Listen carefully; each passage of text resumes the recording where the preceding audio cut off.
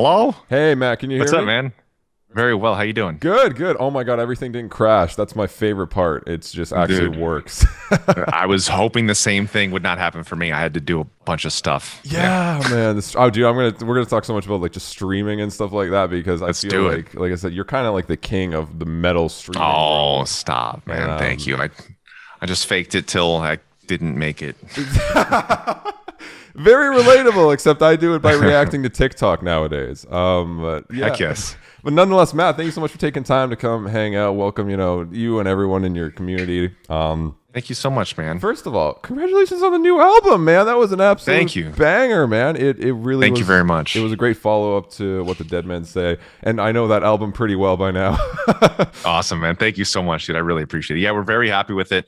We just thought once again, let's make exactly what we want to make. And selfishly, let's not think of, are people going to like this or people going to dislike this? Let's just make what we want. And I think when a band goes to that and they truly just they imagine themselves as that local band first ever getting in the garage together and making the kind of music that they want to hear that doesn't exist yet. Right. That's when you really distill yourself down to truly the essence of the band. Yeah, it had a very fun, almost like raw aspect to it, but still, of course, like Thank super you. professional. And Thank you. it really felt like kind of the culmination of everything you guys have been working on, working towards. It really felt like the next chapter from What the Thanks, Dead Men man. Say. And I wanted to Really ask appreciate you, that. what was kind of the difference in terms of, I guess, the writing process? Because there's a lot of new factors, right? There was COVID. I mean, you were still streaming on Twitch when you were doing What the Dead Men Said, but maybe even more intensely. And everyone's now kind of on here, especially because COVID was hitting. Were there any different writing approaches or different things that were kind of happening that were actually affecting the writing process because of Twitch and the environment like that? Amazing. The last 3 records we've done they all happened while I was already streaming on Twitch. So every single record was a total secret, which I loved. Right. Like, even though I'm this on all the time and we're this plugged in all the time, a couple of people could tell, like a couple of my main moderators could tell, they're like, all right, the schedule's a little bit different. You're actually Right. a little bit shifty about what you're doing in the afternoon. We have an idea you're making a record. But what's been amazing is, for the most part, 99% of the people in the channel for the last 3 records, I streamed during the day, would go to the studio, and then sometimes come back and stream a little bit more on like the in-betweens. As far as the writing went for the last 3 records, it went back to that. I'll go backwards even further.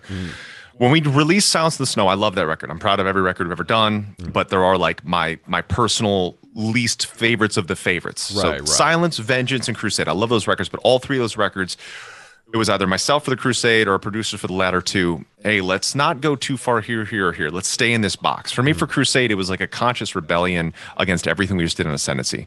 Like, people loved Ascendancy in the UK, they loved it in the States. But I kept seeing like people not taking us serious as metal band. They're like, all right, these guys are an emo band, but they're purely going off my hair. Right. Like, dude, that record is not easy to play. Like, I can guarantee you most of those Gatekeeper Metals guys, that I used to be one of them too when I was 15, 16, they could not play Suffocating Sight. Oh, like, yeah. I will guarantee they can't play that song.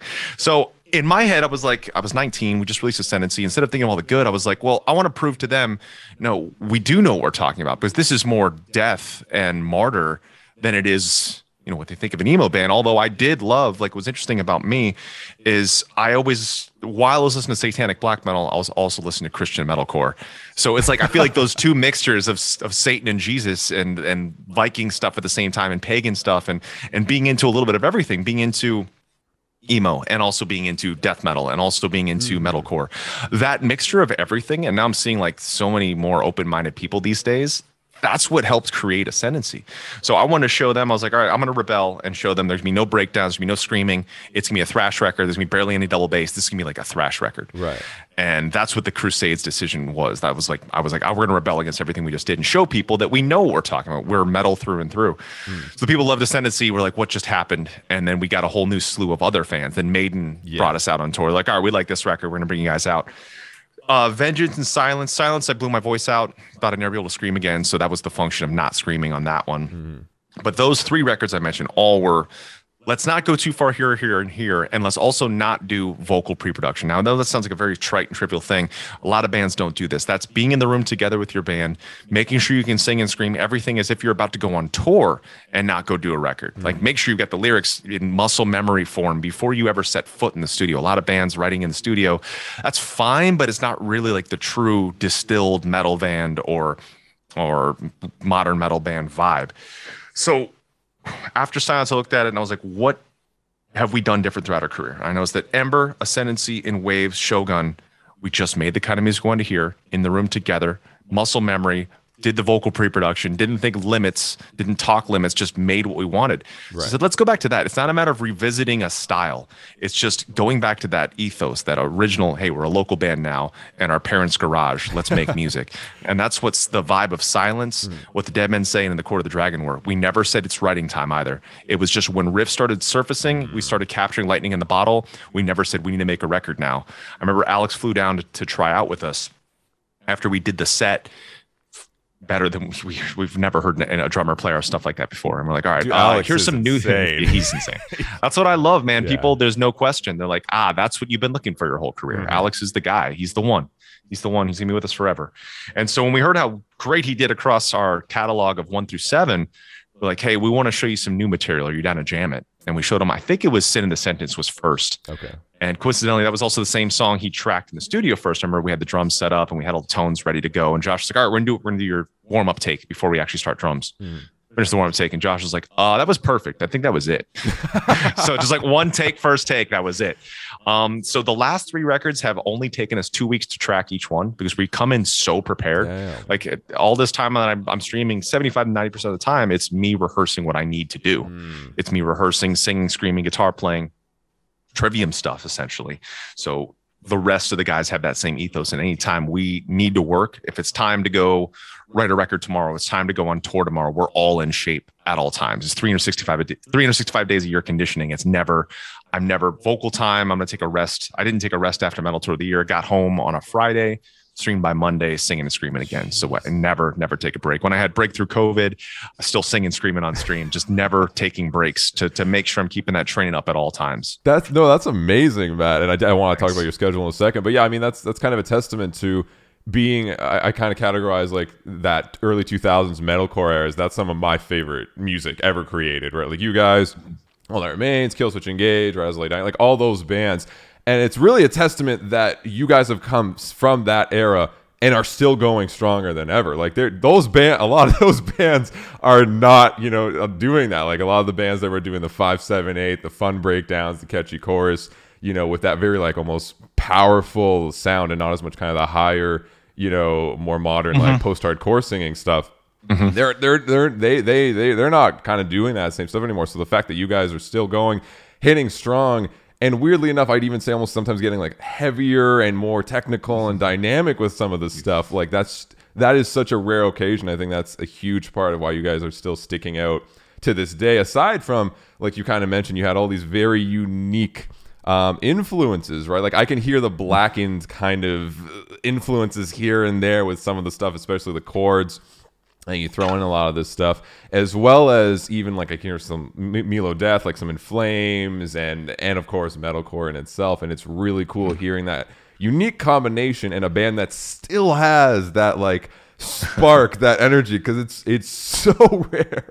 That does Thank you so much, happen. Man. So that's absolutely amazing to see that you guys are going strong. Like I said, last album was a banger. I appreciate it. Thanks, man. I'm super happy you guys are still just killing it. And I want to ask you, yes, about your schedule. You're a man of many hats, man. Like, of course, you have Trivium, but I see you're on Twitch 5 days a week, twice a day. How long is it? Usually 2 hours, both of those streams? The morning one is now 8:30 to 11. The afternoon one is now 3 to 4. So it's 4 hours a day. 4 hours a day, 5 days a week. Off tour, and then on tour, I do 7 days a week, 1 to 4 streams a day. You stream more than me, and this is my job. Like, is this being on? Like, that's crazy, right? And of course, you have family too, and kids and all that. Like, how do you balance? Are you like a calendar dude that like, every single date is specifically set this time, I need to get this done by this? Or are you more just kind of adapt, overcome, and just deal with things as they happen?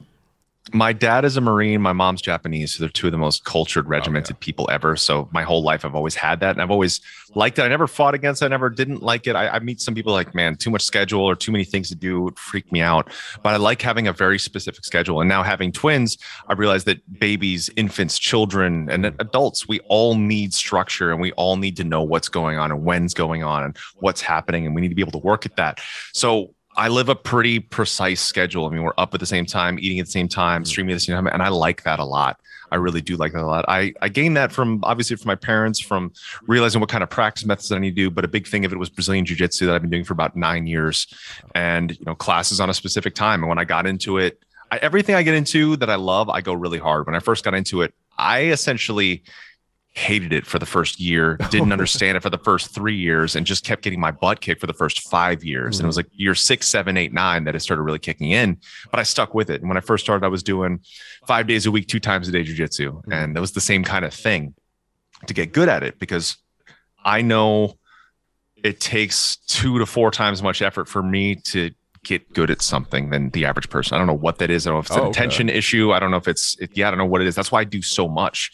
And when it came down for the singing and the practice of the streaming, I remember I first started streaming like Overwatch on a PS4 to like 2 people a day. Befriended some people from Twitch, and I said, I'd love to stream more because I love everything about Twitch, but I can't because I have to rehearse vocals 1 to 4 hours a day, 5 to 7 days a week. And my friend Brandon and John, they said, why don't you stream that? I said, no one wants to watch me play guitar exercises every day and do vocal exercise and play the same Trivium songs every day. Like, I bet you they do. Give it a shot. And that was 4 years ago. And then that's when everything shifted. And one of the early things that Brandon told me is like, consistency. He's like, whether it's you just stream 2 days a day, 2 days a week, or 5 days a week, have that schedule so people can adapt to your schedule. And when he said that, I was like, that's easy for me, because once I incorporate something into my life and I figure out my formula of doing it, then it's very easy. Like, once I've created the habit, it's easy for me to keep it. I like to practice everything precisely as it should be. And then when I do the thing, this is the term I'm using for the way we wrote the last record, the last couple records, organically improvise. So same with jiu-jitsu. I like to learn exactly the way it's supposed to be, but when I'm grappling or when I'm sparring, I kind of throw that out the window, and I'm like, all right, I'll rely on the muscle memory and allow this to happen. Same thing with all my singing. I was singing and screaming wrong from 1999 to 2014. And that's why I blew my voice out.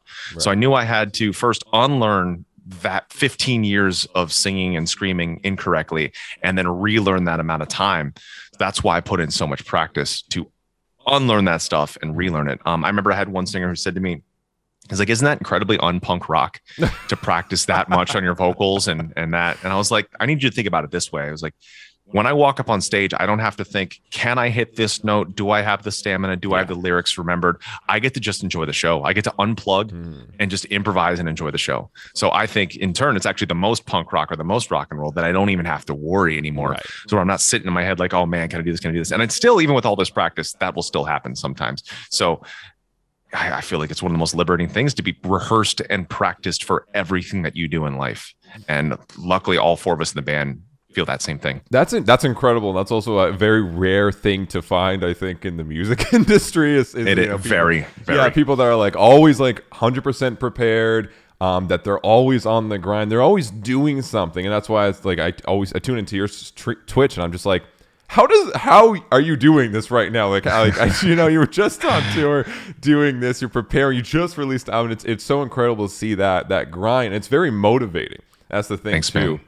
And the thing, I also I know you were like probably the biggest, I'd say, proponent of kind of the exodus of, or not exodus, but bringing people to metal Twitch, which was really cool. Just seeing, especially during when COVID started, it was like everyone was like, "What's that? What's Matt doing?" And then they're watching you on Twitch, and it's like, "Oh, like what's this platform kind of thing?" And it's really cool seeing, especially during these past 2 years, like I'd say, like the more pure music industry side of things collaborate and combine with the internet, YouTube, Twitch, and that kind of world, because that was not really a thing, 2 years ago, I'd say. It was very traditional. Oh, labels would go, who are these stupid, YouTubers that are taking our songs and playing them, or vice versa, on Twitch, like, who are these streamers that are playing our songs? Like, get out of here, kind of. And, within these last 2 years, it's been very much like, oh, this is marketing. This is where people kind of are. This is where we can kind of showcase our bands and people's music.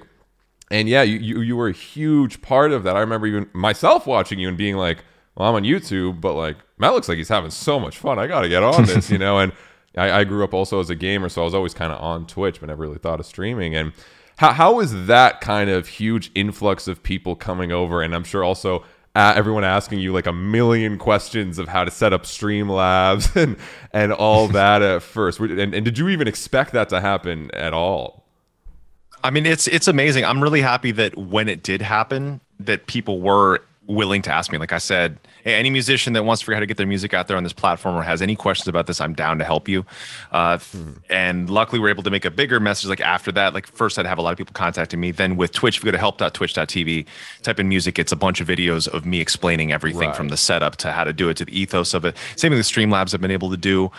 Yeah, I never imagined things like being covered in New York Times or Bloomberg or Forbes or Business Insider or TechCrunch or all these things for streaming, which is amazing because we've historically, now this quote's biting me in the ass because I always used to say we're only the band that's talked about by the people that support us, right? And we're not a press band, with the exception of the UK for Ascendancy. Like we're not like the magazine band, we're not the band that other bands talk about.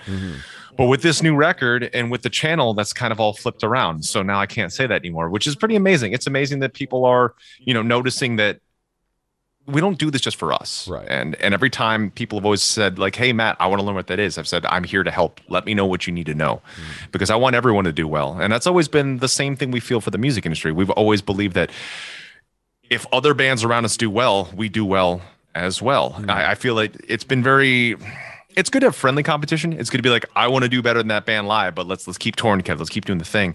I remember when we were younger, being bullied by a lot of our favorite bands because we were young and we were very ambitious. We said we're going to be like a giant band. So a lot of people had a problem with young kids saying that, but we had the work ethic to follow and we had the music to follow and the live show to follow.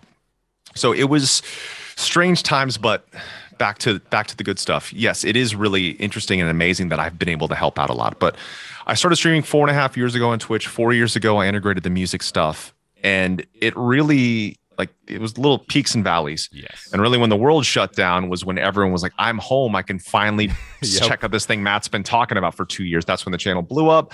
And then, people, as they get back to work and school and all that stuff, it's kind of leveled out again. But that's the big thing. It's you have to love it. And I truly love it. And through the ups and the downs, I never really think, I don't worry about the numbers. I just I'm going to be doing this anyway. I'd rather have people with me. I need to rehearse anyway. I'm probably going to be gaming or writing music anyway. I would love to let people in. Like the thing I was just working on a second ago, that's a song I'm working on. It's going to be Floor from Nightwish is singing on it. Hannes from Sabaton is playing drums. That sounded so good. That's going to be insane.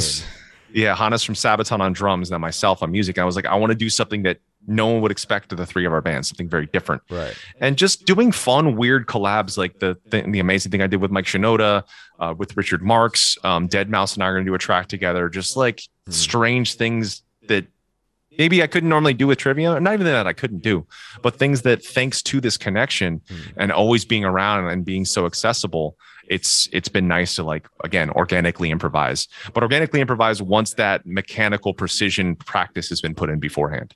Yeah. I know exactly what you mean. And I mean, it's a whole new feel of community. I mean, even myself still being in the internet realm of music and coming from there, YouTube is great, but it's people comment, right? You see a comment and it's not real time and it's okay. And there is live streaming, but it's very different, And you come on Twitch and it's people are there right now. Hi people, all there right now. It's so cool to see that and have that interaction. And I think you're absolutely right. There's obviously no special or formula to make streaming work, but I think the entry to barrier is no doubt loving it, working your ass off, working really hard and consistency. Like you mentioned before. And that's something that I noticed a lot of musicians might come on here and sometimes they're like, let's go. This is what everyone's doing now. And then they're like, oh, this is different. It's a lot of work. It's very different. Yeah. There's I remember when pandemic first started happening and seeing the Zoom jam videos of people going all the hell out. There's a balance of it because there's not someone in the room. You kind of got to figure it out. It is very different, and it is as hard as getting in a van and deciding to become a new band all over again. It is that difficult. And there have been many times where I'm like, how are we streaming download for free right now from this backpack and no one, not really anyone's watching? How is there 50,000 people in this crowd and only 100 people watching us do this? But that's just the reality of it. People have lives, they've got kids, they've got jobs, they've got school, they've got all these things going on. So you got to love it. And if I could add one thing to your perfect list of everything. It's community. It's like you have to love having a community, and you already have an amazing community from your channel. And I always say that the trick is, and the difficulty is porting your audience from one thing to another. But it seems like you've got that figured out. It took me a bit to figure it out, but after spamming in my YouTube videos nonstop for 2 years, they seem to kind of have got it. They're like, oh, yeah, Nick's maybe going to do something on Twitch after he uploads his reaction video that he told us about, like, you know, every day. Yeah, no, I remember. Early on, I remember it was really strange, and I'm not going to mention the streamer. I remember raiding a channel just to be supportive of another music streamer that I know there's a lot of musicians that were here before all these band guys came in. Yes. And I raided, and the streamer said to me while I was in there, they're like, oh, you know, a lot of people feel like you had it easy here because you're just, you know, a guy from a big band. You just showed up on stream and you had all these audience. And I was like, all right, I just respectfully left and let the raid still happen. But it was so difficult, and it is so difficult to bring your audience from one thing to another. I mean, it took 2.5, 3 years for me to do that. But I'm glad the groundwork was there, because I'm able to see so many musicians who can get streaming within like a month or so. They already have like a good audience, which is awesome, because it's a matter of, again, when one of us do well, all of us do well. If I can show my audience of Trivium who've come over, other cool streamers that I like, then we all grow together versus it being like mine. I don't want these people in here, because the reality is, I mean, my channel at first was like 95, 99, 100% just Trivium fans first. Right. And it's me teaching them about a new platform.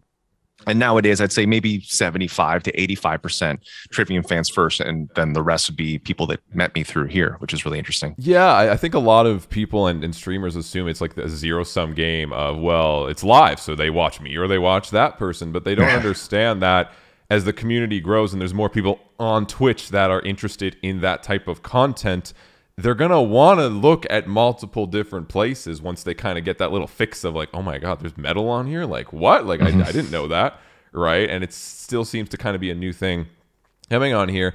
And also some of the streamers, I guess, gets a little envious sometimes without understanding, well, if you're really that annoyed that people are watching this person instead of you, just be better, you know, like just be more entertaining, you know, like do something that kind of grabs people's attention, right? And then it's a win-win, because then it's a platform of not one person doing everything and being super entertaining and everyone else just kind of being there to be there. It's everyone is entertaining, and people are gravitating towards them, whether it be metal fans or non-metal fans, and it's building up the whole community together, which is absolutely beautiful to see, instead of, you know, this zero-sum game mine. Yeah, that's absolutely, and we see that so much in music too. And that's why that's why we've always been the band that wears all our favorite bands shirts and the classics, but also talks about modern bands nonstop, because we need to make sure the next generation of bands coming up are the bands that, you know, that have the same ethos as we do in music and metal and heavy music, and people that are making their own music for them. There's, you know, when we see the same bands in the States, we see the same bands being brought up by the same bands all the time. It's the same bands you hear on the radio, the same bands at every festival. That doesn't help anything. It doesn't help any of the young bands coming out. And so that's why we've always been so vocal about, we love these bands, and these bands are the ones to listen to. And there's even more. And I always want to find out who else there is and help promote everything. So there's just, so the world can have more. You know, I think you and I are allowed to be not selfish. We're allowed to talk about the genres that we love here. So there can be more of the bands that we love, more of the bands playing the good music that we love, and less of the stuff that I feel like gets enough love already. Yeah, I think that's very important. You know, building it as a whole, and like you mentioned, you time back what you said before is like the conversion to Twitch also is. Side note, I've converted to, like, you know, you convert to Instagram. You're like, hey, follow my Instagram, even follow my Twitter. Follow Facebook, even though it's just old Instagram, you know, and it's like you try to convert to Twitch. Sometimes it's a little tougher because people are like, what is Twitch, right? It's still a relatively smaller platform compared to like YouTube or like these bigger ones, but it's still going strong and has, you know, people that are really dedicated, right? And that's the thing. Like on YouTube, somebody might watch a video for 5 minutes and then get off. On Twitch, people will watch a stream for 2 hours. Like, you know, like the average is, or 8 or 12 or like it's ridiculous. So just this platform is definitely a tough one. And no matter how big your name is, like, sure, it'll help you a little. But past that first stream of people being hyped that you're on here, if you somehow aren't engaging in a streamer format and entertaining and keep people coming and get more people in there, they're gone. Like it's not happening, you know, like they're gonna dip, and there's nothing you can really do about it, you know. It's just it's a weird, really different thing, and that's why like seeing all the musicians come over here, it's been really interesting because I can tell some of them instantly adapt. Like I'll watch their first stream, and be like, yep, they get it. Like they have that talking with chat. They know the community is one of the most important things, and they're being entertained. They're funny. They're throwing jokes. They're comfortable. And you'll see sometimes some of them kind of come on here. You can tell they are so element, and they're very nervous, and they're just like, I know I'm supposed to play music here, so I will sit here, play my songs, maybe look at chat once every 2 hours, and that's it. And it's tough on here, man. It is its own Wild West. It really is. And I'm seeing like a lot of like music industry people, or like whatever it may be, record labels, festivals, like trying to come over here and doing what they normally do on here, and it doesn't make sense. Or people looking at it as like, or people, I mean, musicians. I remember being asked by a couple musicians, and sure, it was the right question during the pandemic, I guess, but I got in this platform. I never thought I'd make a penny off this platform. I was like, I just want to connect with our audience further. Like, that's all it was. I was like, we're not a press band. We're not a band's band. I want to talk to the people that think that are interested in what food I'm eating. I want to talk to those people. I want to show them what I'm into. So I remember early on, I have some band guys like, hey, what would I make more money off of Twitch or Patreon? I'm like, I don't know, man. I haven't done the other one. I just love this one. Even having that question coming into Twitch is like instantly like setting yourself up for failure. If you're like, I want to 100% to make, I want to stream. I want to be a YouTuber to make money. It's like, that is the opposite of what you should have in terms of mindset. Because most people that get there with streaming or YouTube, they came a little bit ago, and they came into here with just being like, this is fun. I like. And they were just obsessed with it and did it nonstop. And then they're like, oh, wait, people pay for this? it's like it's like kind of a thing that comes kind of later. So people coming in right away, and they're like, man, I want to be rich. I want to be a streamer. And you even see like polls in countries are like, when I grow up, it's not like astronaut or doctor anymore. It's like, I want to be a streamer and YouTuber. And it's like, whoa, that is different. You know, like that's not something even in my generation I really had when I was younger. It was not a job to be a YouTuber or streamer still. That was like, what? Like, that's some weird oddball luck thing where just some weird people with cameras just decide to turn it on because they had nothing else to do today, right? And now it's like, this is like a job, a career. It's respected by many, and so many people are like, I need to do this with my life. And sadly, a lot of it's sometimes just because they see the numbers and the fame and the, you know, the big top people buying their Bugattis and all that stuff, instead of realizing those people probably didn't had more than 10 viewers for the first 3 years of like streaming. You know what I mean? It's crazy. Like, I mean, I'm a huge fan of Nick Merckx, and I saw him I got into him kind of when he was already blown up. And I saw one of his posts. He retweeted a thing. He's like, oh, we had 150 people watching Warzone today. That's insane. Like, was his old record when he started. And to see that is so cool, to see that growth. And now he's just on top of the world. But that is that's the 1% of the 1%. Same thing with bands. I mean, we're not a huge band. We're right in the middle. And ever since I was 13, I've wanted to be like a huge band. We're not necessarily there, but I think when you reframe it, because I think definitely in the States, like the idea of success has been really bastardized. People think just like you and I have seen, like people think it means 20 cars and it means mansions and it means all this excess and all this stuff. But I think success is not having to worry about, can I pay for food tonight? Can I get my groceries? Can I keep my power bill on? And that's like, I think when people can reframe a little bit more like that, or be like, hey, I get to, I get to work, because like there's so many people that haven't been able to work. But that's a whole nother discussion. But yes, it's an amazing place. I'm so happy to see what you've been able to do, what I've been able to do here. It's amazing. And still, any musician ever that's like, hey, Matt, what do I do here? I've had people ask everything from like content to microphones to hardware to internet to scheduling, whatever it is. Like, I'm always around to help out, because I think the more people that are on here, the better. And it's definitely not taking away anything, because all we're doing is bringing more people in. We're bringing more people who didn't know what the platform is. Same thing with you. You're bringing people from your world and from my world, and we're bringing them into this one new place. Yeah, it's beautiful to see, man. And like, I just thank you on behalf of the community for being kind of like one of the catalysts of, again, getting a bunch of people on here, making it kind of a fun little hot spot for people to just interact differently. If they want to talk to some of their favorite people, they don't have to always go during the venue after the person just had a set. Exactly. And maybe they had a really bad set. So you have a little bit of an awkward, conversation with the brand people in person. They can be on here, have fun, talk to some of their favorite musicians and whatnot. And again, man, I owe you like huge claps. Thanks to you for being a huge person that made that happen. And man, and for of course killing it in Trivium and just being one of the hardest working dudes I've literally ever had the pleasure of talking to. Thank you so much, man. That goes for anyone I talk to. They're like, yeah, Matt's the one who's grinding, getting stuff done. So I Matt, appreciate that, again, man. thank you so much. I know you have to head out. Any last second words for chat here on my side?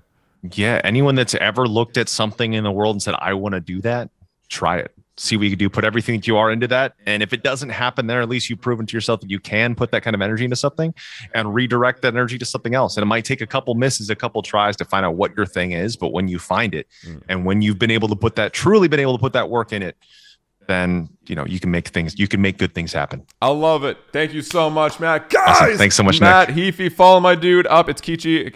Is this Matt? Oh, you changed it from Matt K Heafy. Of course, Matthew K Heafy. It's exclamation. I mean, it's Matt. You'd probably only know I'm on Twitch because Matt's on Twitch. Like, let's be real here. Follow my dude up. Awesome, check out the new Trivium record. And yeah, Matt, thank you so much for your time. Thank you so much, Nick. Attempt to learn in waves right now and struggle with. Hell yes, do it. All right, my friend. It's all about that bend, 12th fret. It's almost bending to a major note. Okay. And when Paulo wrote that song originally, he wrote that as a joke. He wrote it and he was writing KFC lyrics about Colonel Sanders. And he played it for me before he tracked the lyrics or before he put the vocals on. And I was like, Paulo, this is incredible. This is right after we finished Shogun, which is a super proggy, very notey, crazy record. I'm like, Paulo, this is insane. Yeah. He's like, really? And he played it back. And I was like, I hear the words in waves. I was like, I hear like a scream in waves. And that's how it all came about. Perfect, dude. I'll keep them on. Thank you so much. Again, Matt, thank you so much for taking time out of your day, guys. Follow my dude, Matt. Show him the love. Have a beautiful time, man. Thank you so much. Thanks, my friend. Take care. Later, dude. Thank you.